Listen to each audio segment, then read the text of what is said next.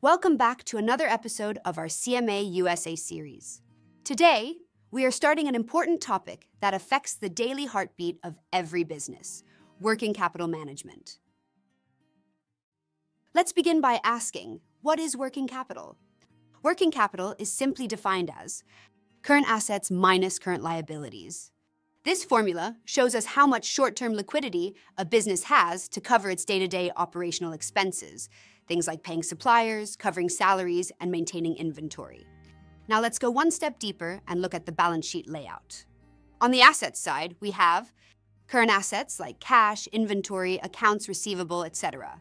Non-current assets like property, machinery, and long-term investments. On the liabilities and equity side, we have current liabilities such as accounts payable, wages payable, and other short-term obligations. Non-current liabilities like long-term loans or bonds. Now imagine a scenario where a company's current assets exactly equal its current liabilities. In this case, the working capital is zero.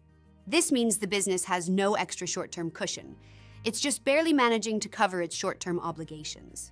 If any unexpected expense pops up, the company could easily fall into a liquidity problem. So what do we need? We need to maintain a positive working capital, which means current assets should be greater than current liabilities. But where should that extra working capital come from? Here's the key point. To increase working capital, businesses often rely on non-current liabilities, like long-term loans or other forms of long-term financing. Why? Because using long-term funds to support short-term needs gives the business breathing room. It allows you to run operations smoothly without stressing about immediate cash shortfalls. But remember, you should never rely on non-current assets like buildings or machinery to support day-to-day operations. These assets are not liquid. You can't just sell a machine quickly to pay your electricity bill or suppliers. That's why we don't use non-current assets to manage working capital. Instead, the healthy approach is to have a solid base of long-term capital, like equity and long-term debt, and use that to maintain a buffer of current assets over current liabilities. This is the core principle behind working capital management. To make sure the business always has enough short-term resources to keep running efficiently, even during uncertain times. Working capital management, or WCM, is not just about knowing your current assets and liabilities. It's about actively managing them to keep your business running smoothly every single day. So, what exactly is working capital management? Working capital management is a financial strategy that focuses on optimizing a company's short-term assets and short-term liabilities. The goal is to ensure two very important things: efficient operations. This means making sure that the company has the right amount of inventory, pays suppliers on time, collects money from customers without delay, and doesn't let cash sit idle. Sufficient liquidity. This means always having enough cash or near-cash resources to meet short-term obligations. You don't want to be in a situation where you have to borrow emergency funds just to pay salaries or utility bills. Think of it this way. Working capital management is like making sure the company's financial engine is well-oiled and running every day. Not just today, but continuously.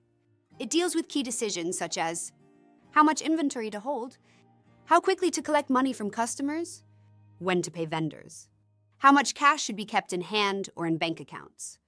The primary objective is to strike a balance. You don't want to keep too much working capital because that means resources are tied up unnecessarily. At the same time, you can't afford to have too little, or your daily operations might come to a halt. That's why working capital management is all about finding the sweet spot, where the business runs efficiently, meets all its obligations, and at the same time uses its resources in the best possible way. We're going to explore the different working capital policies and how companies manage their day-to-day financial needs through a balance of assets and liabilities. Working capital, as we already know, is the difference between current assets and current liabilities. It's what a company uses to fund its daily operations, like buying raw materials, paying salaries, and covering short-term expenses. But not all companies manage working capital in the same way. Their approach depends on the type of policy they follow, conservative, aggressive, or moderate. Let's start with the conservative policy, also known as the defensive policy. Under this approach, the company prefers to keep a higher level of current assets, like cash and inventory. The goal here is safety. Even if there's a sudden drop in sales or an unexpected expense, the company won't run into a liquidity crisis. The downside? When a company keeps too much cash or stock that isn't immediately needed, it sacrifices potential profits. Those funds could have been invested elsewhere to generate returns, but they remain idle for the sake of safety. Now moving to the aggressive policy, which takes the opposite approach. Here, the company tries to keep current assets as low as possible and may even use short-term loans to finance part of its long-term needs. This strategy can lead to higher profitability because there's less idle cash and more efficient use of resources. But the trade-off is higher risk. If something goes wrong, like a sudden spike in raw material prices or a delay in payments from customers, the company may not have enough liquidity to cover its short-term obligations.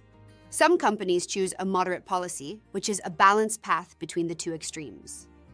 In this case, the company keeps a reasonable level of current assets and carefully matches its financing sources, using long-term funds for permanent needs and short-term funds for temporary requirements. This allows the company to balance safety with profitability and avoid unnecessary risks. Next, let's understand the two types of working capital a company deals with: permanent and temporary working capital. Permanent working capital is the minimum amount of current assets a business needs at all times, regardless of the season or economic conditions. It's the base level of inventory, receivables, and cash that must always be available to keep the business running smoothly. On the other hand, temporary working capital is the additional amount required during certain times of the year, such as seasonal demand spikes or large one-time orders.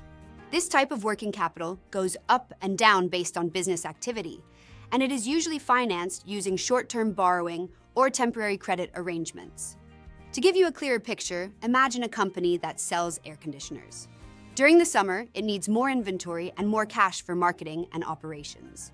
That extra working capital is temporary, but the regular inventory and fixed cash needs for running the office. That's permanent. So to sum up, companies need to choose the right policy based on their risk appetite and business nature. A conservative approach offers safety, an aggressive one pushes for profitability, and a moderate policy tries to strike the right balance. And at all times, they must manage both permanent and temporary working capital wisely to keep operations smooth and financially healthy. So far, we've understood what working capital is and the different policies companies follow to manage it. Now, let's take a step further and understand what exactly working capital management means in practical terms. In simple words, working capital management is all about managing the current assets and current liabilities of the business effectively. The goal is to ensure that the company has enough liquidity to meet its short-term obligations, without keeping too much idle cash or stock that could reduce profitability. Now, to manage working capital efficiently, a company has to focus on a few key areas. These are the most important components of working capital management, and we'll be covering them one by one in our upcoming episodes. First is cash management. This is all about planning and controlling the cash inflows and outflows to make sure the business has enough cash to pay its bills on time. Cash is the most liquid asset, and managing it properly is absolutely critical for short-term survival. Next is marketable securities management. These are short-term investments that can be easily converted into cash when needed. Companies often invest their excess cash in these low-risk instruments to earn some return until the funds are required for operations. Then we have accounts receivable management. This involves managing the money that customers owe to the business. It includes setting credit policies, tracking due payments, and making sure that the company collects its receivables on time without hurting customer relationships. The next major area is inventory management. Here, the company must maintain the right amount of stock, not too much that it ties up cash unnecessarily, and not too little that it leads to stockouts and missed sales opportunities. It's all about balance. And finally, we'll cover short-term financing management. This includes planning and using short-term sources of finance like trade credit, bank overdrafts, and short-term loans to meet temporary working capital needs. So these are the 5 major components we'll be exploring in detail in our upcoming episodes. Each of them plays a vital role in ensuring the business runs smoothly on a day-to-day basis. Thank you so much for watching this introduction episode on working capital management. I hope you now have a clear understanding of what working capital means, why it's important, and how companies manage it through different strategies and policies. Before you move on, make sure to review your study material and try practicing some questions related to working capital. This will help reinforce your understanding and prepare you well for exam questions. In our next episode, we'll begin exploring each component of working capital management in detail, starting with cash management. Until then, keep learning, stay consistent, and take one step at a time on your journey toward mastering the CMA exam. See you in the next episode.